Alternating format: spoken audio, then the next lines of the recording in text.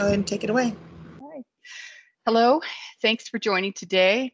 I want to walk you through a really great tool we have available to all partners that can help you assess your current cloud maturity and capability, called the Partner Transformation Readiness Assessment, or as we call it internally, the PTI. I'll explain where the PTI acronym comes from shortly. So what is this? It's basically a self-assessment tool, as I said, that helps you measure your current cloud capability. It is a moment in time assessment of where you are right now. It takes partners through a series of questions about business capability. We ask a series of questions about your cloud strategy, your sales and marketing infrastructure, and how you handle sales and marketing, and what your business model is. And it also assesses your technical capability, looking at cloud services, your solution area of focus, and what sort of cloud tooling you utilize. It also will ask questions about skill sets within your organization, how many people certified people you have, how much time you devote to training and skilling and so forth.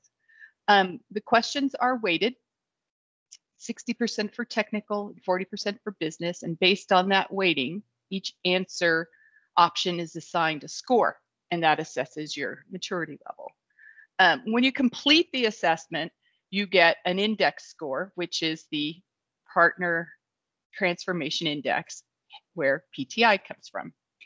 The score places you in a quadrant, so you can see where you sort of rank against other partners in the ecosystem who have taken the assessment. The score places you in one of 4 maturity levels: core, enhanced, advanced, or next gen. So you could be, depending on where you sit, if you're in that upper right-hand quadrant, that would mean that you are pretty mature in both business and technical.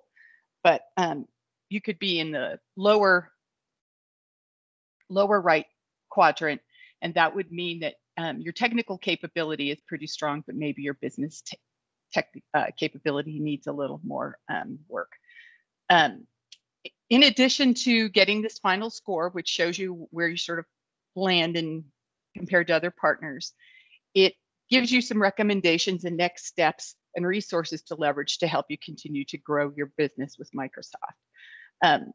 It comes in a form. What'll happen after you complete the assessment is that you will get a email that'll come to you that'll give you the entire recap of your scores. It'll give you this recommendation. You'll also be able to take a look in this tab here. It says detailed results, is where you'll actually get a breakdown of each answer in each section. So it really gives you a lot of detail about where you sit compared to other partners based on each answer.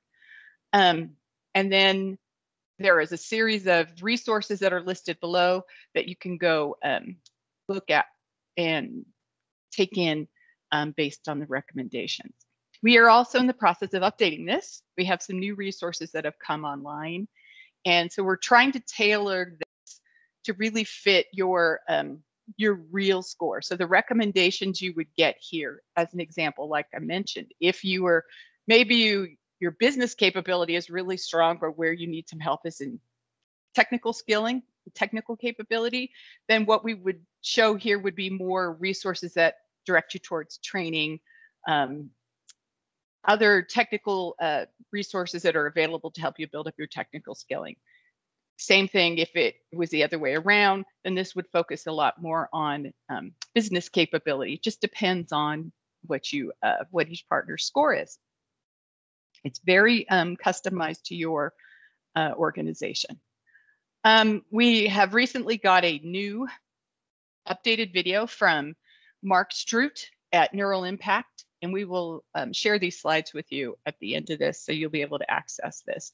But Mark really does a great job of walking you through the tool and how to use it, how to approach each question and think about your answers, and how you can use this during your business planning, so that it gives you a real chance to think about as you're planning what you're going to do for the coming year, or a new practice you want to move into, it gives you the opportunity to get a sense of where you are right now and what changes or you would need to make in your organization in order to go pursue that new opportunity. The best piece of advice we have is when you take this exam, assessment, is to bring your leadership team together and complete it as a group.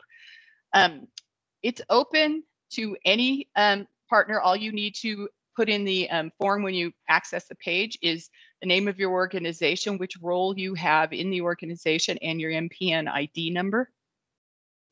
So what will sometimes happen is sometimes a sales and marketing person will take it, a technical person will take it, a CEO will take it. We really do want it to be taken more than once, but what will happen is each person in the organization will have a uniquely different view, maybe of capability. So that's why the scores will be different a little bit depending on who takes it.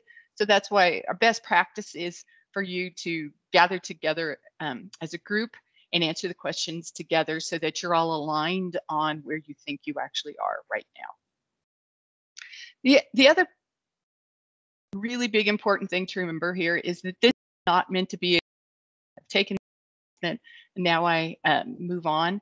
Yep, you will go move on and go pursue the recommendations and use this to start pursuing whatever new area of business or practice you're trying to do.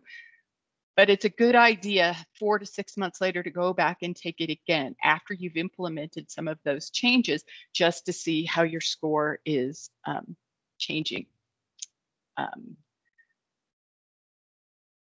had a thought in my head for a second ago about something else to consider, but I've lost it right now. But yes, please take it more than once and use it as a way to track your progress as you make changes in your business.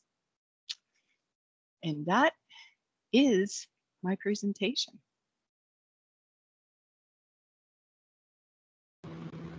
Anybody have any questions?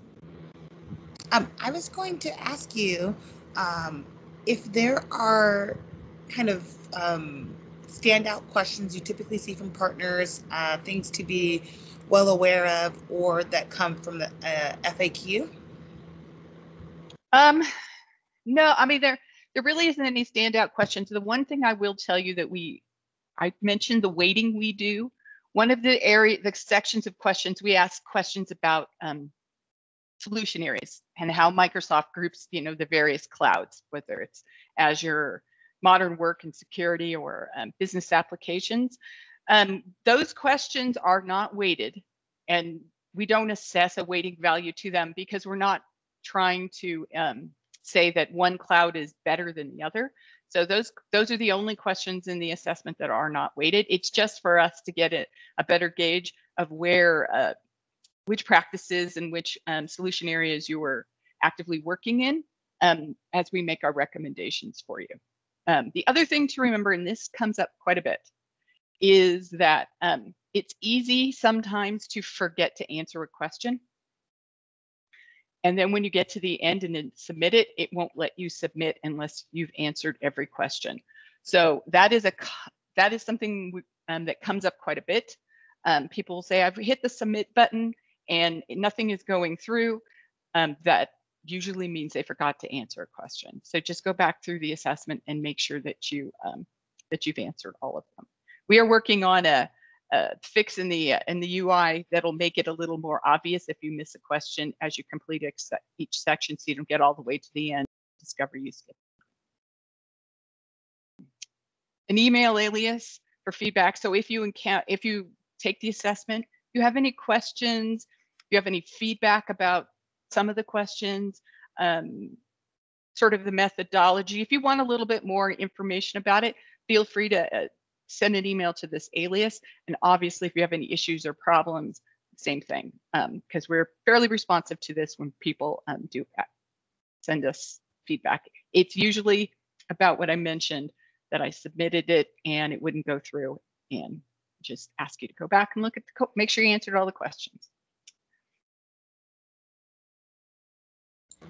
Hello, Denise. Hello. I do have a question. I'm a telepayMI for Western Europe, Mhm. and I was wondering if this tool is available through Solution Workspace. I'm not sure we have it added into Solution Workspace, yes, but we are working to get it added in there. I know we included it in the last update we were doing, but I'll be honest with you, I'm not sure if it's in there yet. Okay. So where can our partners access the assessment?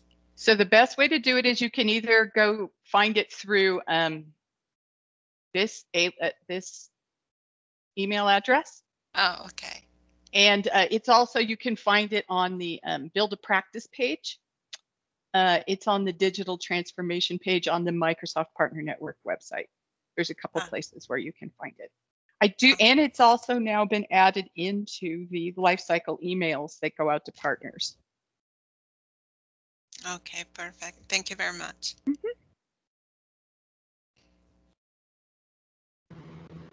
Excellent. And then Denise, one final question. Just thinking about different partner sizes of in terms of their organization. I imagine this. You did mention this is open for all partners.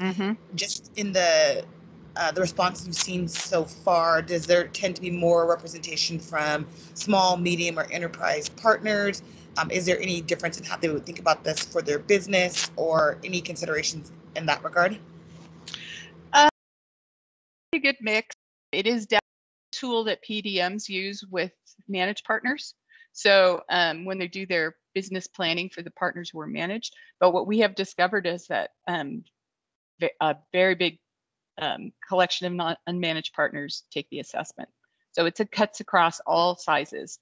One thing you'll notice is, and this comes up in sort of our playbooks as well, is that when we mention in our practice development playbooks, we'll talk about roles, various roles in an organization, and what you might need to launch a very specific practice. Obviously, if you're in a smaller partner organization, one person would probably fill more than one of those roles. We do take into account that not every partner organization is a big enterprise company where they have lots of people to fill multiple roles.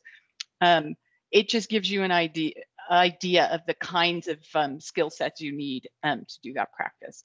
But it's really designed. We've spent a lot of time in the last year, most of the fiscal year 20, working on how to make this tool more efficient and accessible to small SMB, mid-sized partners, and also not just services partners, but to also pose the questions and waiting so that it's more relevant to ISVs as well. So.